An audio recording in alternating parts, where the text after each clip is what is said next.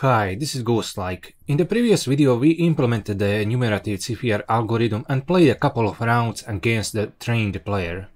In this video we'll go over the Monte Carlo version of the algorithm. The reason for that is that we can't use the regular one on games with more states than there are atoms in the universe, so we need a sampling version of it. We need to take the original CFR algorithm and convert it to something that can be scaled up on very large games.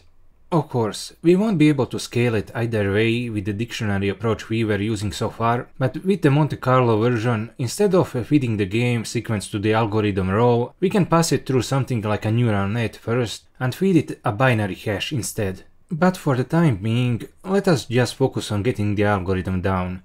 The primary difference between the numerative and the sampling version of the algorithm is how the reward estimates are handled.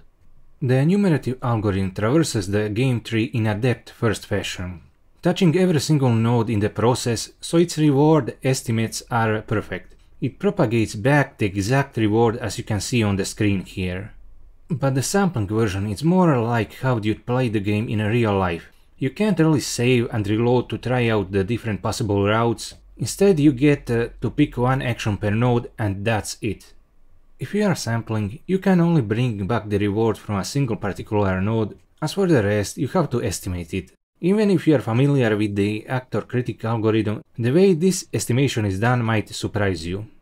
In the game theory literature from which the CFR algorithm comes from, this variant is called outcome sampling. Let me first present how it was done originally, without any of the variance reduction tricks that were introduced later. You'd run the algorithm as usual, get a single terminal reward and propagate it backwards. As for the other possible actions, you'd just assume that their value is 0. Then you'd update the policy using that. And this straightforward Monte Carlo version of the algorithm does in fact work. If you run it for long enough, it would converge. But the variance of such an approach is huge, and it would take a lot longer than with proper estimates, which are also called baselines in the literature. The equation for the reward estimates is what I've written on the screen here.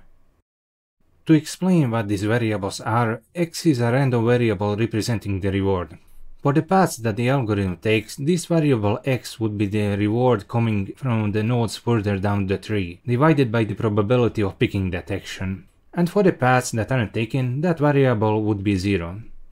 I'll explain what that means using an example later. Next, y is a random variable of the estimate, or the baseline as it is called. It is the estimate in expectation divided by the probability of picking that particular action. If the path was taken, it would be plugged in here along with the reward, otherwise it would be 0. Lastly, the expectation of y is just a constant. These last two terms cancel each other out in expectation. Let me show you what I mean. Suppose the probability of taking the action leading to the topmost path is something like 50%. Then here I am just substituting the x, the y and the expectation of y. This is for when the path is taken, but when it isn't, the x and the y are just 0. If you take a look at what is happening, Actually, you'll see it written like this in the papers and in the algorithm, but let me distribute the division so it is more clear as to what the actual random variables are. Now, since the path probability is 50%, the x and y variables will only be active 50% of the time.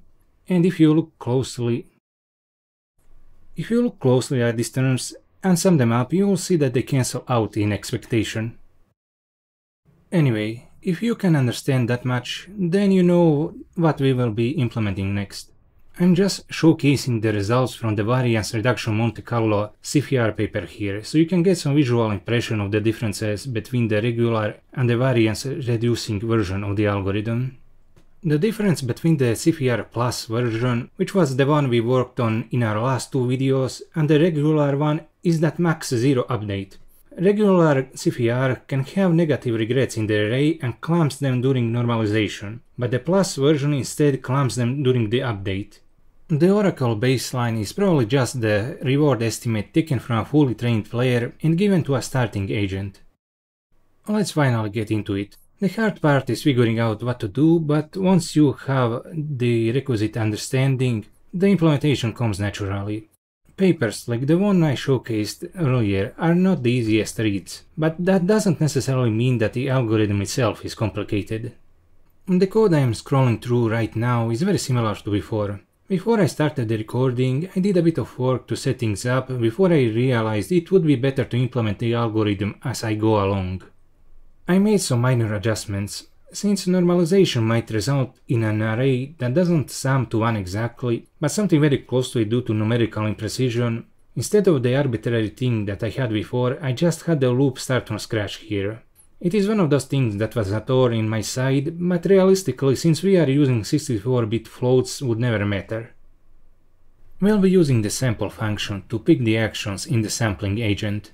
What we'll need to start off first is define what the estimate arrays are. Since we will be doing the equivalent of multiplying them by the opponent probability like in a regular CFR, we'll want to track both the numerator and the denominator, so the best thing to do would be to make them an array of float pairs.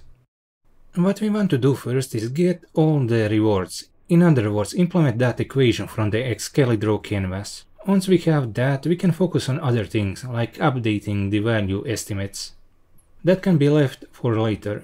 What we need to do now is only focus on the step we need to make and nothing else. We'll work over this slowly.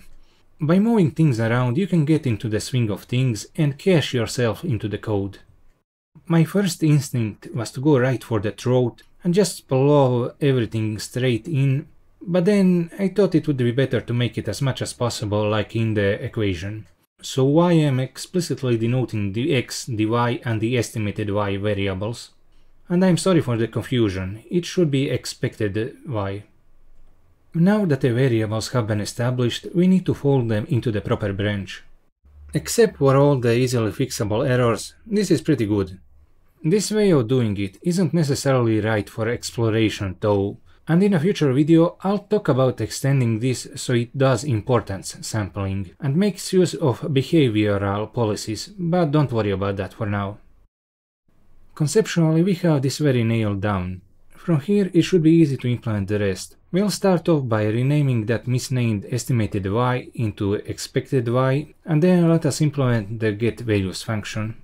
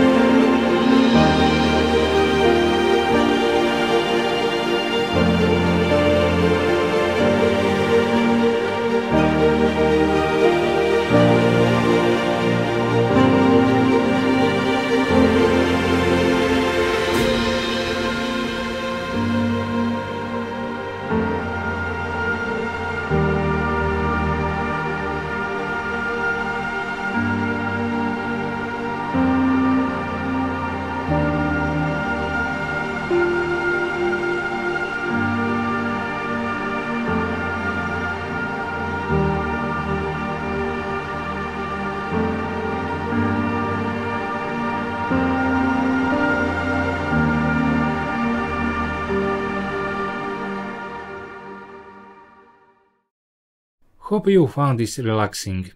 What we need to do next is implement the update values function, otherwise those value arrays will permanently be at 0. In programming, the easiest way to do something is most often the right way as well. So what we'll do here is plug the update function into the loop. Like so. I consider programming in this way sketching in code. Now that we have a sketch, we need to do the actual line work. Well, enjoy the music while that is happening.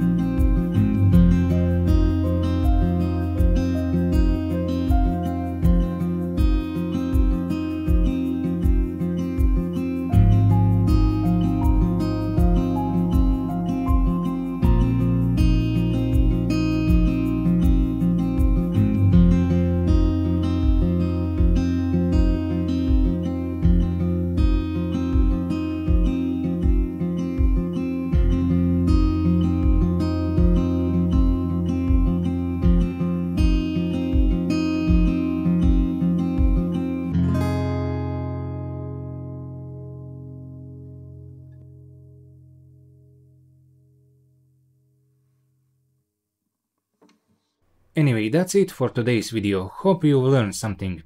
If you have, please like and subscribe. I need it. I really need it. I can't live without them. I'm just joking. In the next video we'll integrate what we've done today with the rest of the system and test it out. We've done a lot to set the foundations for this in the previous video, so it will be pretty easy. This has been Ghost-like, and I hope to see you in the next video.